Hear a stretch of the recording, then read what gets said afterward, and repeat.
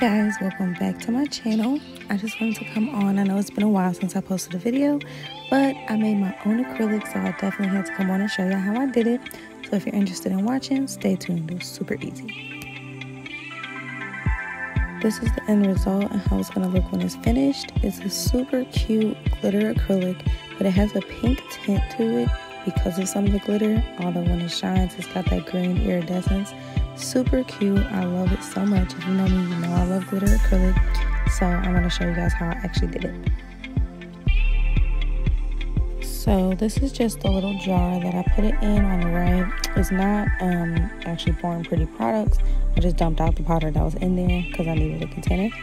And then again, I have my glitter that I got off of Amazon. If I can find the link, I'll put it in the description below. And I used clear acrylic from Model 1s. So here I just have my empty jar. I had made some already. I'm really making a refill that I'm showing you guys. But I just dumped in some of the clear acrylic. Again, it's from Model 1s. So I went ahead and just scooped some of the clear acrylic into the jar. I just used a full cover nail tip to scoop it, but if you really need to, you can use a spoon or something like that.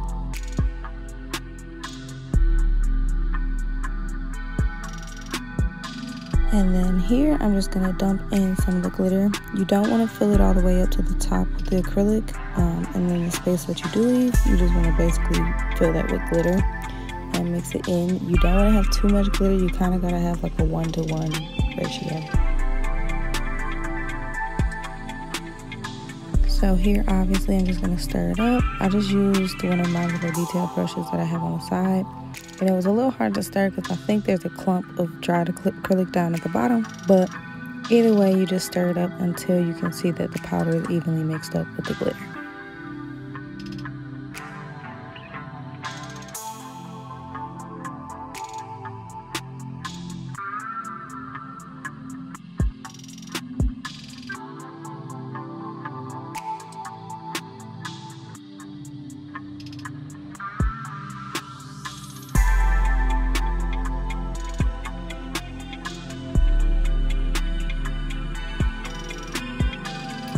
So I also picked up some coffin nail tips from Savvyland. I also got these off of Amazon, links will be below.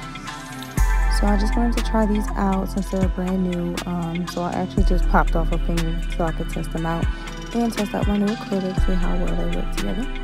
So here I'm just measuring a nail tip, making sure it fits the size.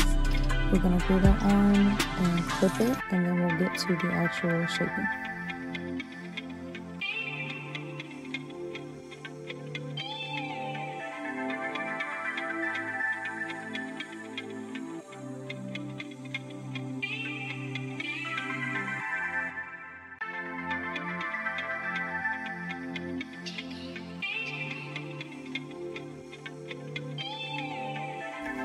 Alright, so we're going to go ahead and apply some primer. I also use Model 1's primer right now.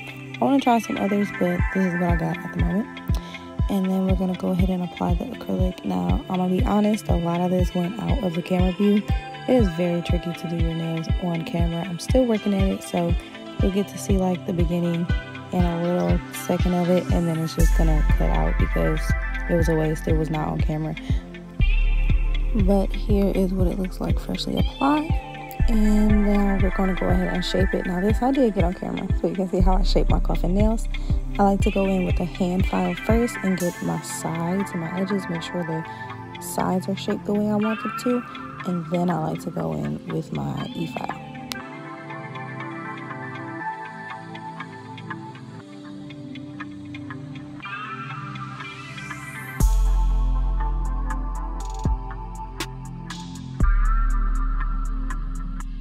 Now here I'm going in with my e-file. It's not a safety bit, so you definitely want to be very careful on the cuticles if it's not. And this acrylic actually does okay. I know a lot of times people like to cap it with clear so that the glitter is not like shaving off when you actually file it. But I actually don't mind it with this glitter because it's so much glitter in there for one. The broken flakes actually kind of give it a little extra shine, so I don't mind it as far as this one. And it doesn't really come off in chunks like some glitter acrylic will do. It's actually pretty fine, so filing it with the e-file was pretty nice.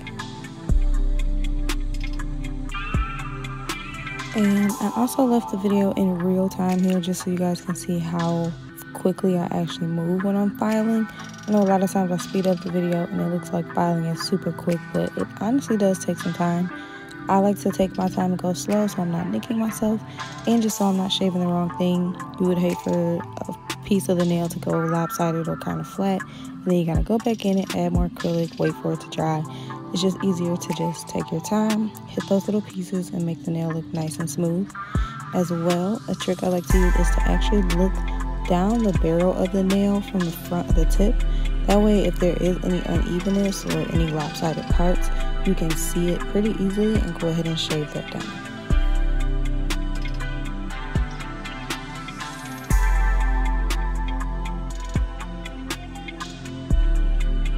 I know some people like to hit the edges of their nails with their hand file. Me personally, I like to do it with my e-file because for some reason when I do it with the hand file, it always comes out lopsided. I think just having the e-file, knowing it's longer than the nail, I know it's going to be a straight line. So I just go across the edge with the e-file, make sure everything is still the same length as the other hand, and we should be good to go. Now you can see how my finger is angled up. This is the part I was talking about where I looked down the barrel of the nail, and I could see there was a little bit on that side there that was higher than the other side. So I just went ahead and shaved it off and got my last little finishing touches in before we go ahead and top off this nail.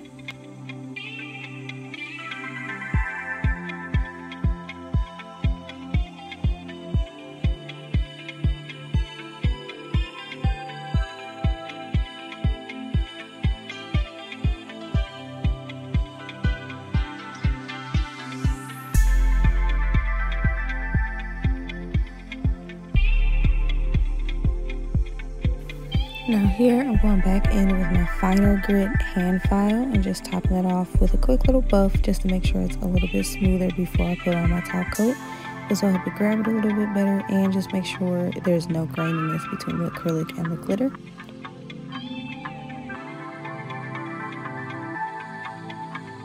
And now we're just going to top it off with our clear top coat and cure it for 60 seconds and we're good to go.